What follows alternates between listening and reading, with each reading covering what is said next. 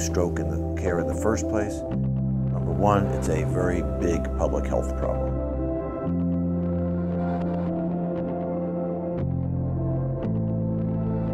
So of all the neurological conditions, stroke is the most common, and it's the most common disabling condition for adults.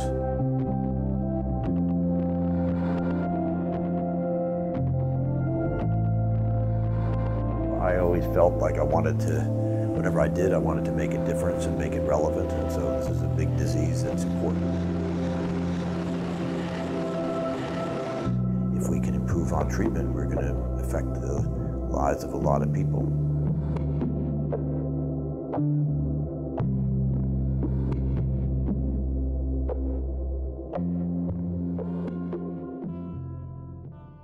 The single biggest problem with stroke care, in my mind, is that people don't call 911 when they have a stroke. When someone has a stroke, it doesn't hurt. Generally, it does not hurt. It's just one half of the brain stops working.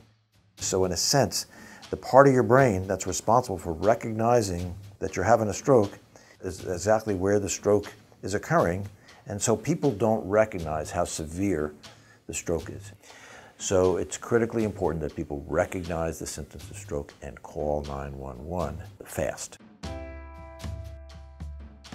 It's bringing the emergency room to someone's driveway. So the faster we can get these units out on the street, the faster we can begin to see the benefits for the community at large. Stroke has two different varieties. One is caused by a blocked artery, and caused by a blood clot that blocks off the artery. The other is caused by rupture of the artery and bleeding into the brain. So with blocked artery strokes, the treatment is to unblock the clot with a blood thinner or a clot busting drug like TPA. Whereas if it's a bleeding or hemorrhagic stroke, the treatment is to stop the bleeding. And those are two diametrically opposite. But if you look at a patient lying there who's weak on one side or has a impaired speech, you can't tell looking at that patient whether they're having the bleeding stroke or the blocked artery stroke. The only way to know, right now at least, is to do an imaging of the brain, a CT scan. I felt like if this is ever going to be a practical thing for the fire department to buy onto, it's got to pretty much be the same as the typical fire department ambulance. And there's no reason it can't be. As Frazer showed us, they can easily put the CT scanner on a standard ambulance, and there's enough room for the patient and the staff to be back there to take care of them. It turns out that a Frazer is the perfect platform for a mobile stroke unit. Number one, we have the onboard generator, so we have the power capacity right from the get-go to handle any of the needs and to put the air conditioner on it, the 120-volt air conditioning system that works when it's plugged into the station, so it keeps the machine at room temperature. Also, some of the equipment that they use to do the labs right there on the spot need to be kept somewhere between 66 and 75 degrees at all times. So it's super easy. They don't have to pull that on and off the unit. They can leave it on there at all times.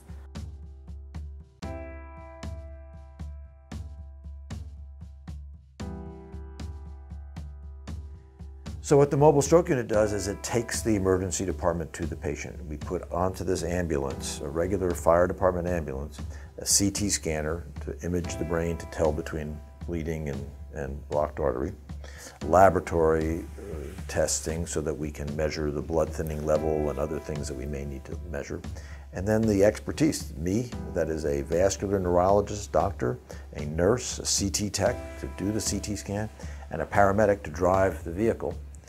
And we respond to 911 calls along with the fire department and identify the patients, whether they're having a stroke right on the site where we're called to. And then if the patient's we think is having a stroke, we move them into our mobile stroke unit and do the CT scan. And if the CT scan shows that it's a blocked artery stroke, we can deliver TPA. If it shows that it's a bleeding stroke, then we do other things like lower the blood pressure and other measures. But the most important thing is that if it's a blocked artery stroke, we can give TPA. If we can treat patients an hour earlier as a result of this effort, their outcomes will be better.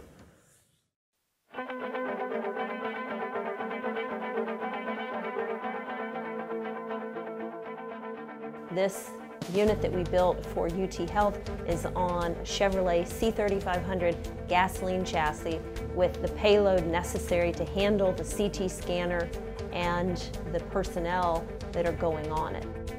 Plus it needed to be fixed to the front wall. We have plate in there and then a method of attachment that's extremely solid.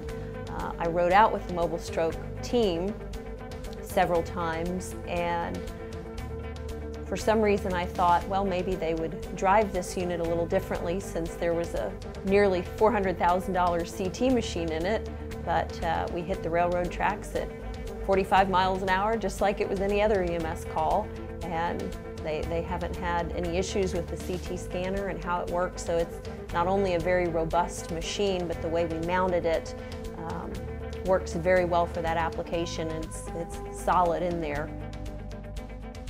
We are developing telemedicine capability where essentially you've got a camera on your computer that's taking a picture of you, and there's a camera in the ambulance that is taking a picture of the patient. So it's just like being with the physician in person. I can ask them questions. I can zoom in and see the patient's face. So I can essentially do the whole neurologic exam remotely. Then I can see the CT scan that's done on the mobile stroke unit, gets pushed over to my computer. I can see it on my computer. That's what telemedicine will do. With not a lot of modifications to the unit, we were able to find a spot that CT scanner easily would go. We also have a very wide aisle, so it was easy to install the plate with the tracks in it. So this machine has tracks that it goes forward and back on, so those were easy to install. And because we have all LED lighting standard, so it's a very bright unit. It looks like you're in essentially a mobile ER.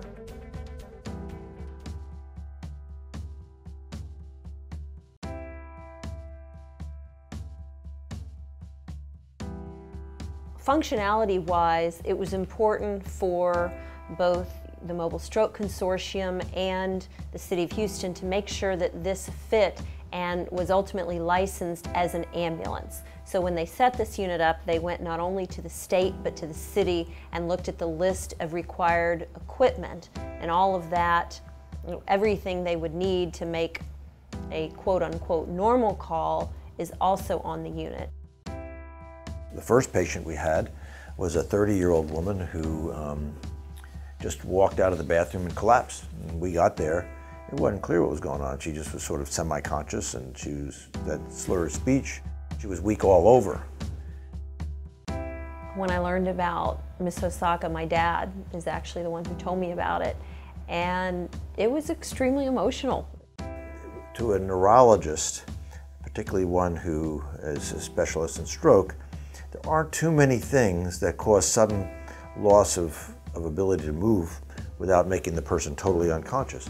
I would guess that definitely there was not a neurologist. It might not have been identified as even being a stroke. And if it was, people might not have identified how urgent it was. Fortunately, we got to her room within an hour of the symptom onset. She was treated within 70 minutes of symptom onset. I might add that only 1% of stroke patients are treated within that first hour or so after symptom onset right now in the United States. So the mobile stroke unit, as I mentioned before, moves everything faster. We were able to treat her in about 70 minutes, and she eventually completely recovered. Aside from what we do and what we built, what occurred on the mobile stroke unit changed the outcome of her life for the next however many years. So hearing her story and hearing what a potentially profound impact this vehicle can have on the community, it was just really neat. It was something that kind of makes the hair on your arms stand up.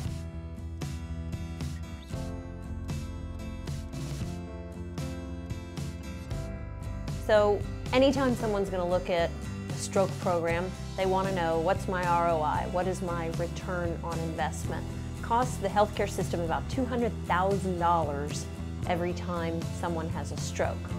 The majority of that, what they're telling me, about 2/3 of it, is actually on the rehabilitation side. If we can reduce the time and reduce the damage, the sooner that intervention occurs, the potentially better outcome and long-term benefits, and taking a burden off of the healthcare system if 2/3 of that cost is on the rehabilitation side. This is the first such project in the country. So I believe that 10 years from now, people all over the country and cities all over the country are going to do what we're doing here in Houston. This is something that has the ability to really change the way things are done.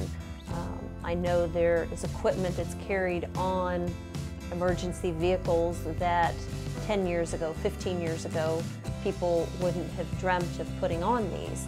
So if it's something that has a material impact on the outcome for the patient, on the outcome for the community as a whole, and on the healthcare system, then yes, I think people will want those, and I think hospitals and cities and insurance companies will recognize that and move forward with them.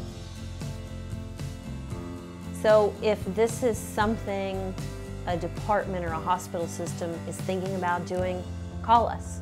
We are, along with the Mobile Stroke Consortium, quickly becoming subject matter experts in this.